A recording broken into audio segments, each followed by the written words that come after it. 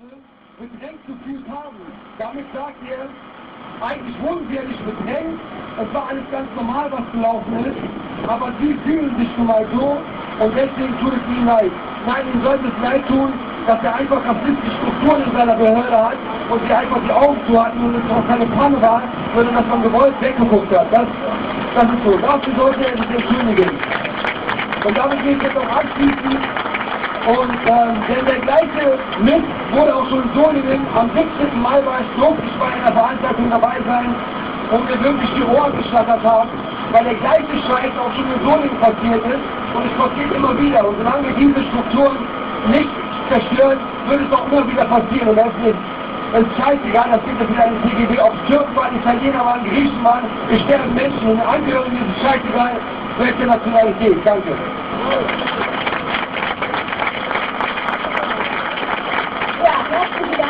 Es folgt jetzt ein Redebeitrag von Mitgliedern von einer Polnischen Föderation.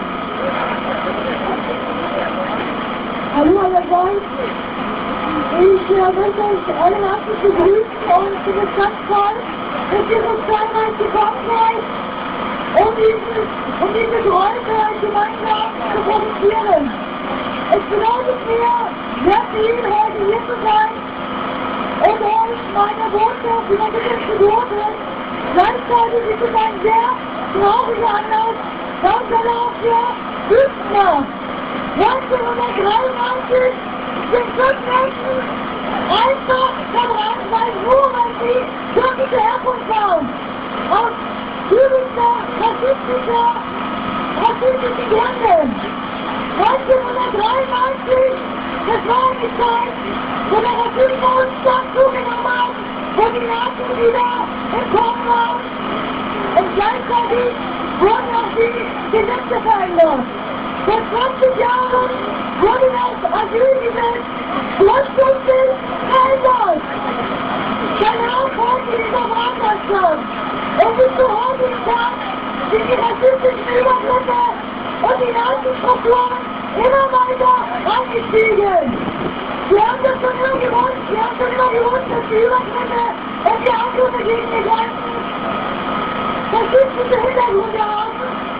Aber seitdem es die NSU gibt, seitdem die NSU-Politik ist, wissen wir, dass der Staat dahinter steckt, dass eine Staatsmacht dahinter steckt, dass der Verfassungsschutz dahinter steckt.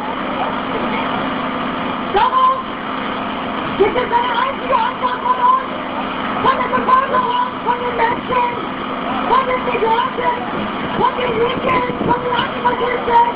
Wir müssen uns dagegen organisieren. Wir,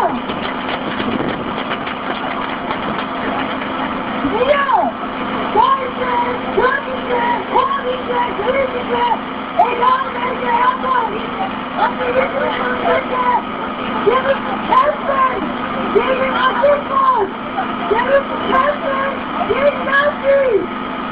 Nur gemeinsam sind wir stark. Wir wollen Gerechtigkeit. Wir wollen Gerechtigkeit für unsere ermordeten Menschen.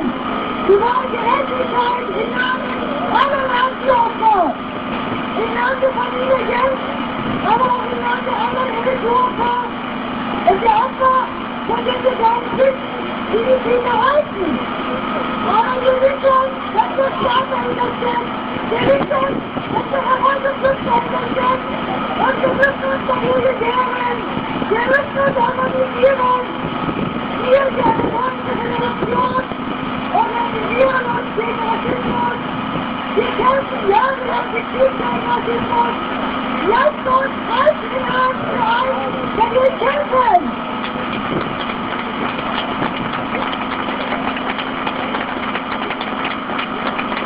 Eines unserer Antworten auf den Rassismus ist ein Konzert, ein Grundjunge-Konzert. Grundjunge, das ist die Gruppe, die in Antifa auch live erlebt haben, die kleine Kostprobe.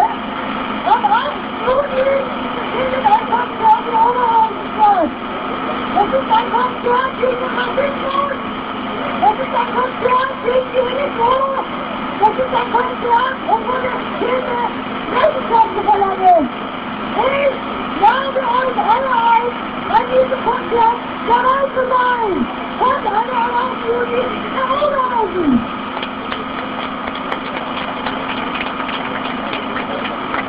So, liebe Freunde, liebe Gewachsene, ich habe gehört, dass ich die letzte Rednerin bin. Ich möchte euch ein bisschen zu der Demonstration aufgefordert. Vielen Dank.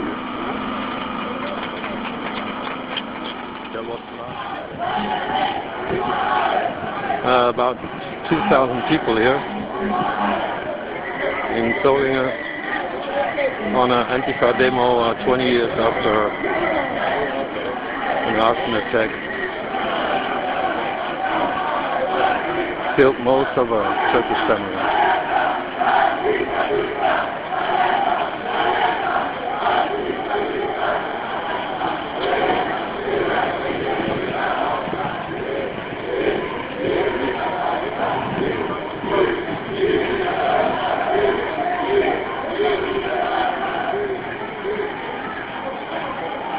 Okay, we are going to the back of the demo, to film the demo from the back. We don't want to film it from the front, because we don't want to film the faces of the people. So we'll be back in a few minutes.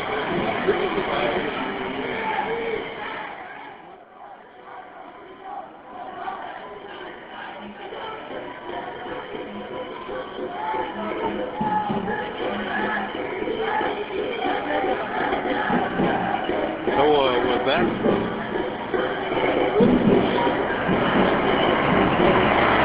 So we're back live from the Antifa demo in Solingen, 20 years after the arson attack.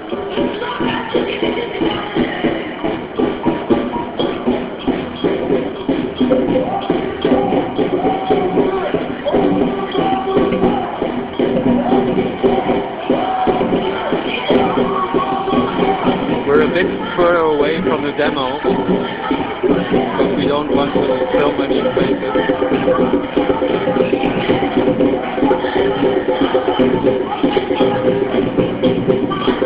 There are about 2,000 people at the demo, and again it's 20 years after a Nazi attack, a Turkish family, their home burned it down, with many people killed.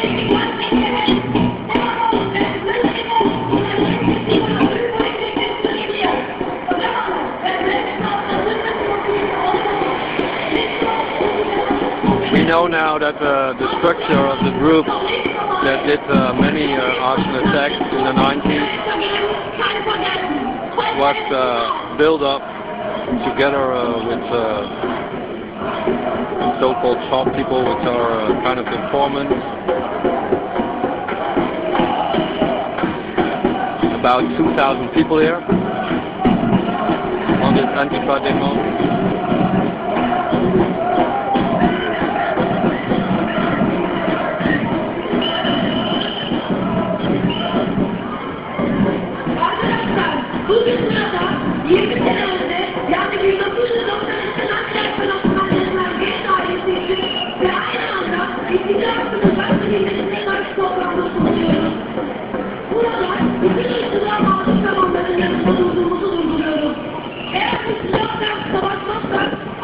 Cops are pretty quiet today, until now at least.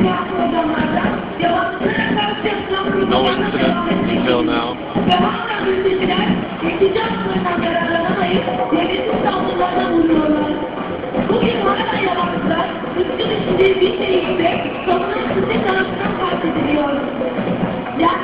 Again, about 2,000 people on this Antifa demo in Solingen, Germany, 20 years after an arson attack, and also 20 years after the right of asylum hit by the German government.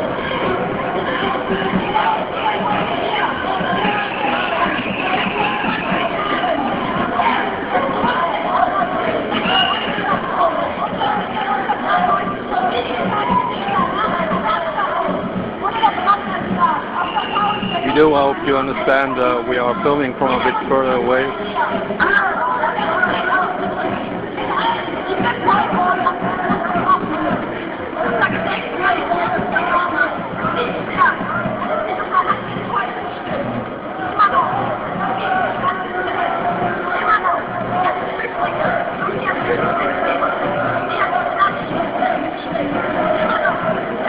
Demo started about 20 minutes ago.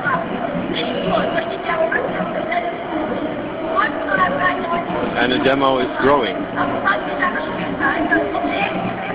More people now at the beginning.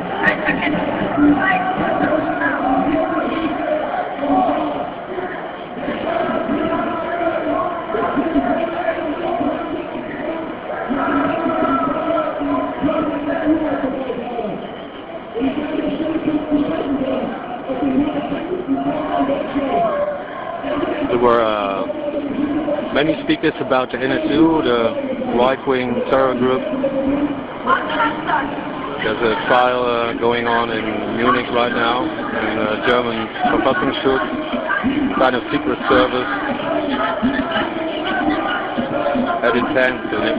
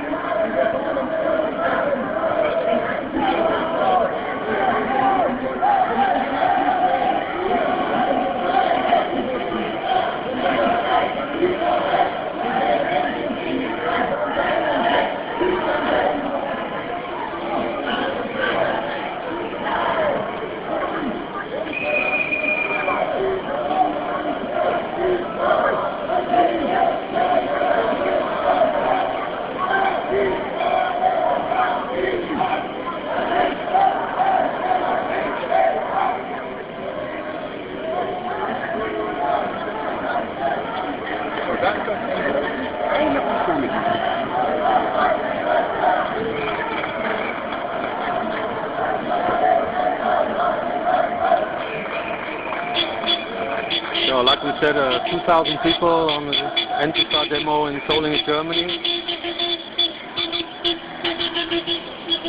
We will go out now and save some battery and come back later. Okay, bye bye.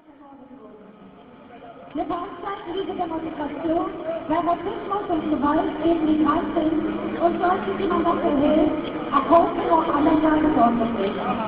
Weil das Gedenken an die Toten von damals nicht wert ist, wenn es nicht gleichzeitig unser Handeln in der Gegenwart bestimmt. Nazi Gewalt kommt nicht aus dem Nichts. Nicht damals, als das Haus der Familie Genç brannte und auch nicht heute.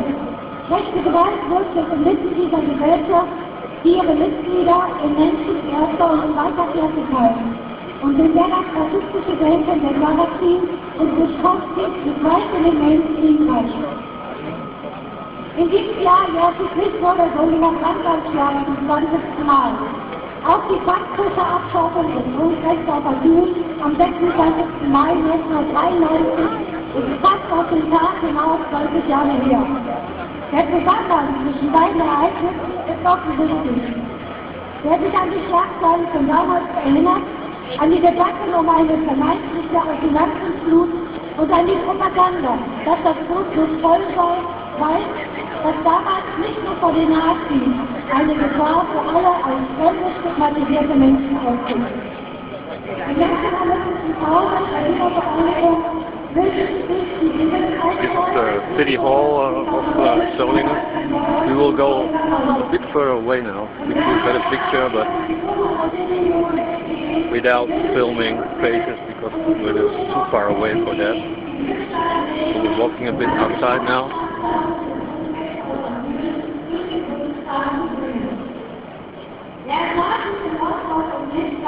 again, this is the Antifa demo in Solingen, 20 years after the arson attack, 20 years after the law for asylum was skipped.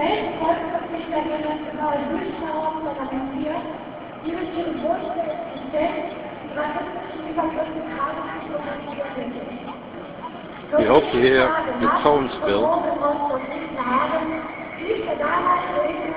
For us it's loud enough.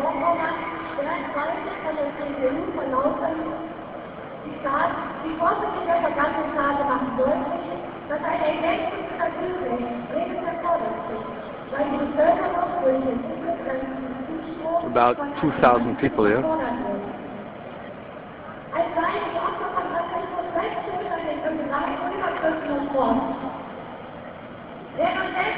Das ist alles 20 Jahre her und steht vergessen, würden sich an einem beliebigen Wochentag durch die Wortschau dieser Republik ist. Von Jahr zu Zeitschwerder plädieren die heutigen demokratiefeindlichen Muslime, die auch Corona Cops still have a low profile here. die Kanzlerin im Allgemeinwesen als Vorbildmethode. Selbst die Parole vom Asylmissbrauch ist wieder salonfähig. Sie wurde vom Bundesinnenminister friedlich wieder ausgegeben, diesmal in Bezug auf Migranten aus Bulgarien und Rumänien. Und statt vom Bund das Vorsitzende zu statuieren, sprechen Medien wie Spiegel TV heute vom Bodenhügel, die durch den Flugzeug von Roma angekündigt Deutschland gebieten würden. Dies Konteralltag Rassismus im Jahr 2013. Es setzt sich fort in den Behörden und Institutionen und in der rassistischen Asylpolitik, die mit Residenzen There's a big part of the demo which is still on the street. Die Unterteilung von Menschen in erwünschte und unerwünschte Migranten fordert bis heute Opfer und zwar jeden Tag. Menschen sterben, weil sie in ihre sogenannten Heimatländer abgeschoben werden und denen sie aus guten Gründen geflohen sind. Sie sterben weit weg und damit für alle, jene, die nicht genauer hinsehen wollen, unsichtbar. An politischer Verfolgung, an Krankheit oder an den ökonomischen und Gleichgewicht der Welt. Weil weniger Strafbelieferung in den vergangenen Jahren